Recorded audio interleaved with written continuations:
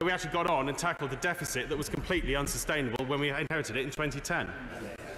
Anna McMorrin. Thank you, Mr. Speaker. As someone who helped develop this law from its beginning to its end in Welsh Government, I've seen what a difference this has made to our public bodies, to Welsh Government, the difference it's made to people's lives in Wales and the long-term decision-making. Will he commit his government to bringing in this Future Generations law for the whole of the UK?